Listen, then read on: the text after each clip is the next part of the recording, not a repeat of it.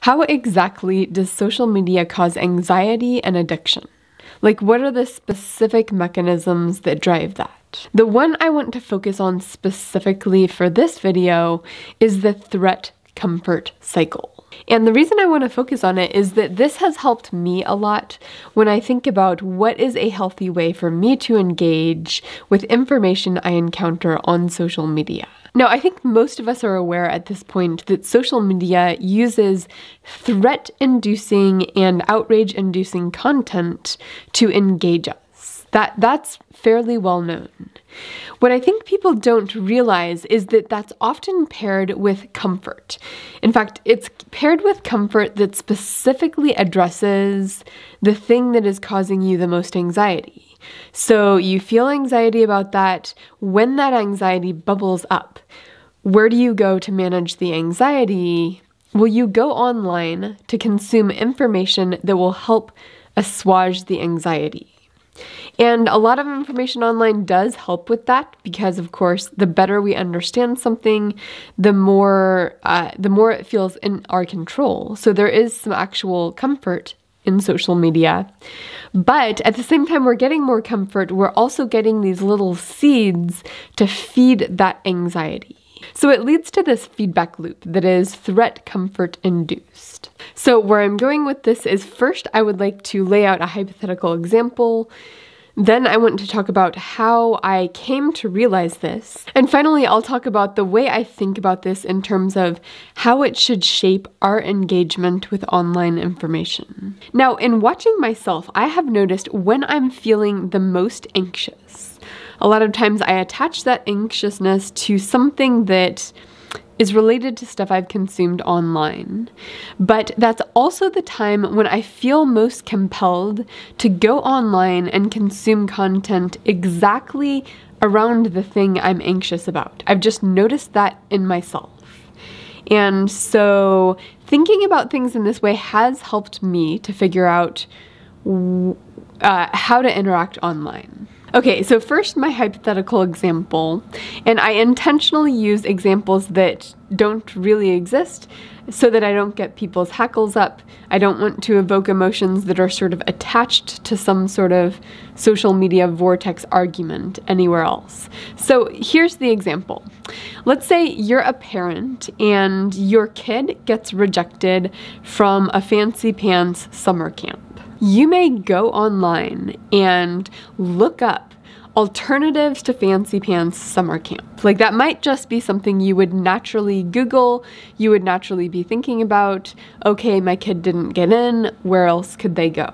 Well, if the algorithm knew that you had Googled that or looked that up on some platform like YouTube, it might sort of associate people who have looked that up with people who respond reactively to articles with titles like this: Kid rejected from summer camp based on medical diagnosis. And if you were to click into that kind of article, what you might find is sort of outrage-inducing content that sort of says, this kid was rejected from a summer camp based on their asthma.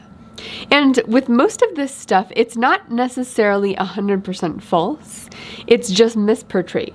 For example, you might have a situation where the kid was not allowed to participate in some sort of activity that was a heavy running-based activity if that kid had exercise-induced asthma. And then maybe the parent was like, well, if my kid can't participate in that thing that happens every Saturday, I'm going to pull my kid out of the program. I could see that happening and that being framed as kid is rejected from summer camp based on a medical diagnosis. Now, of course, that's going to raise worries in the parent's mind. And you could imagine some sort of scientists being interviewed or economists being interviewed where the economist says, yes, camps need to protect themselves from liability. They don't want to get sued, so they're rejecting kids who are likely to sue them. You could see this sort of escalation and stoking of fears in that one article.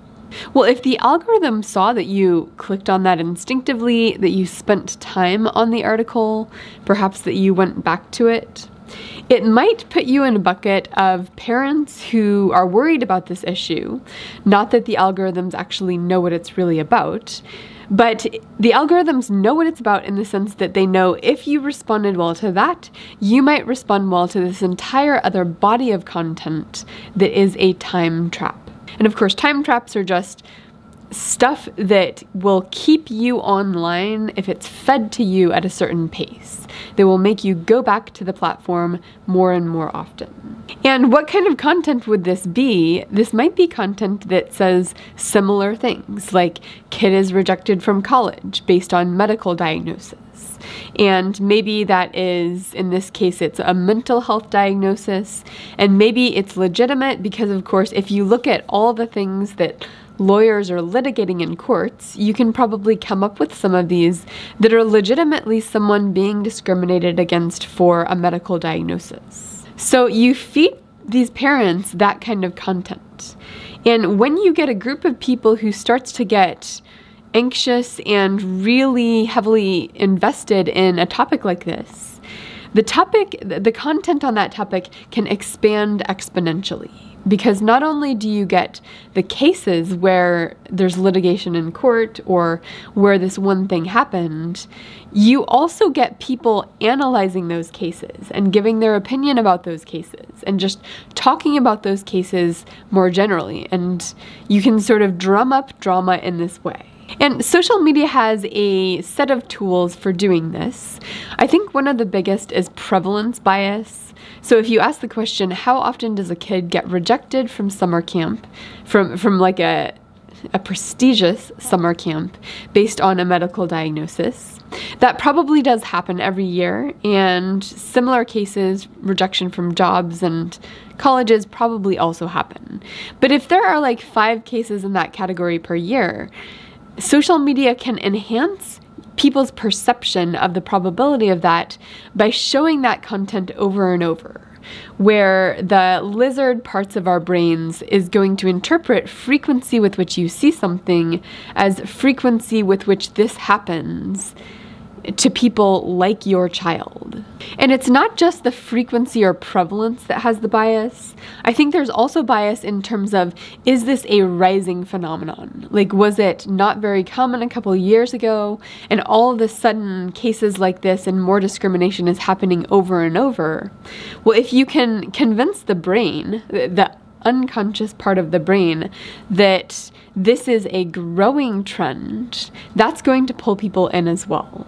And social media, of course, has ways of making it seem like the phenomenon is growing, which might involve the frequency at which you feed people this kind of information, where they may not necessarily go back and see, oh wait, this case was from 2014.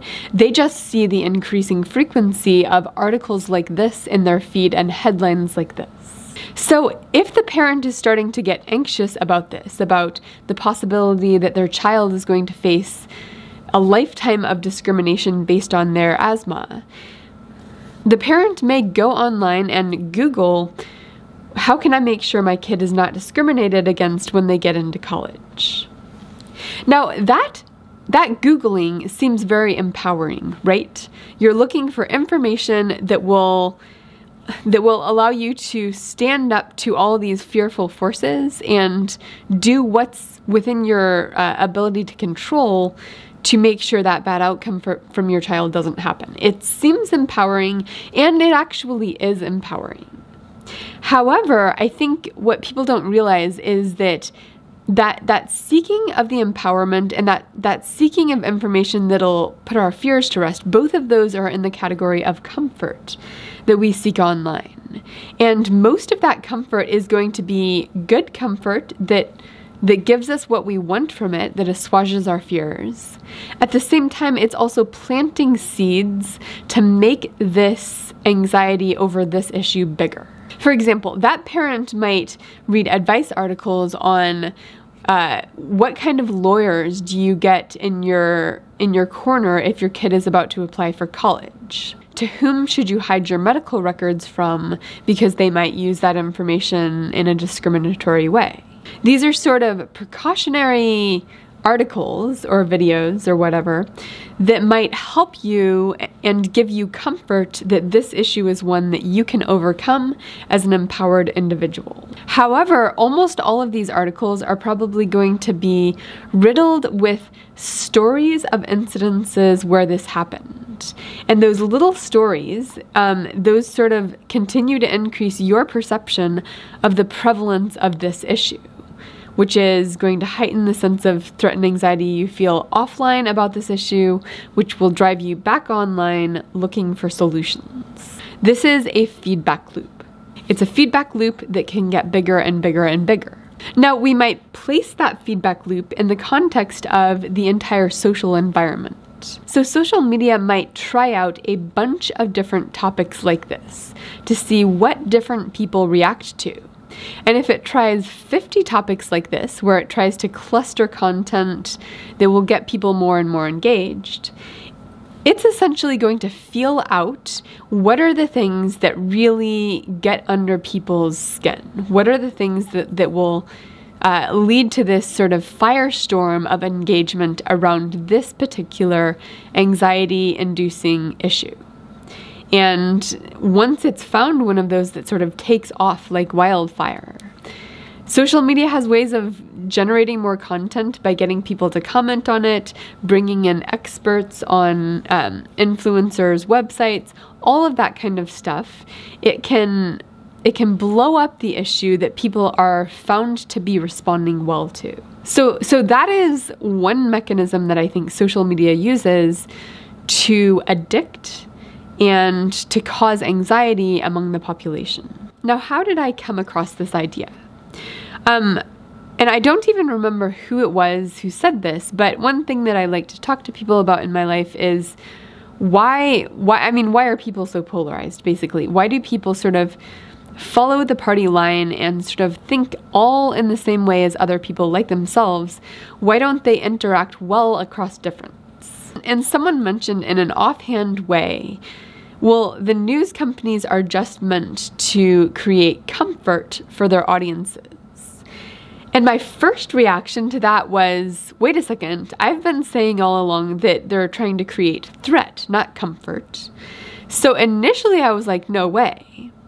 But once I thought about it a little bit more, I realized, wait a second, that's like the golden pair, the threat-comfort cycle, where the threat makes it seem urgent that you engage, the comfort makes it seem like when you're not on platform, like you need to go back to quell your fears. That pair of things is absolutely the golden ticket for these social media algorithms. In which case, understanding this has actually helped me to be more self-aware about my own social media use. So there's basically three things that I think this way of thinking about social media should inspire us to do as we engage online. And the first one is to be aware of our mood, because for certain, when we're feeling more anxiety, a lot of times that's going to drive us online. And of course, when we're feeling anxiety, we're not in a good critical thinking mode. As a matter of fact, if we're encountering a lot of information, including misinformation and highly emotionally charged information, you want a clear cognitive state to parse through that.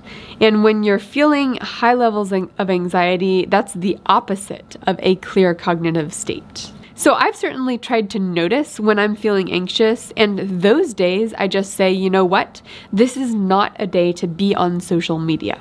I can be on social media on days when I'm feeling stronger, when I'm feeling my critical thinking brain is turned on. The second thing that this has helped me to do is to just be more aware of the things that I think cause me anxiety. And I think we need to acknowledge that we don't always have accurate attachments between our feelings and the things that cause them. Because when we think about anxiety, there's a lot of things that might cause anxiety, a deadline coming up at work, an interpersonal conflict from a week ago, things we're reading about at various places on social media. We may not be able to figure out where that anxiety is coming from, but our brains like it best when we attach that anxiety to some cause.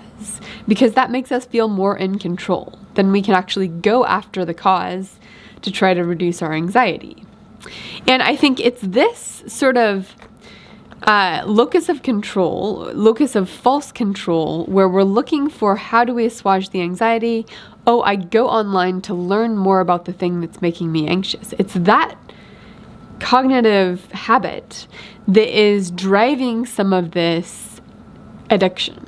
So because of that, keeping tabs on what are the 5 things that make me most anxious, according to my brain, or that I'm most worried about.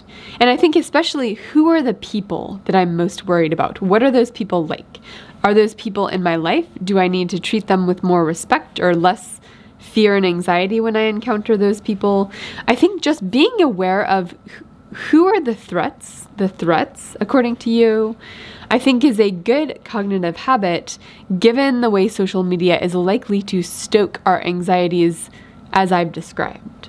And then the third thing I think is just a wise way of approaching social media is to spend more time on long form types of social media, where the conversation can take many different turns, where you can explore things more deeply, because these forces that I'm describing here, they work well from an evolutionary standpoint if they can test out a lot of different headlines, a lot of different titles of content that you could click on. That's how they sort of learn how to push our buttons, how to stoke our fears. And so I'm at least very aware, when am I on social media types that have a lot of quick bursts of content versus long forms of content. And I think reading books is actually a really good way to counteract the social media world, because they're just longer. Someone has to have thought a lot about something to put together a book.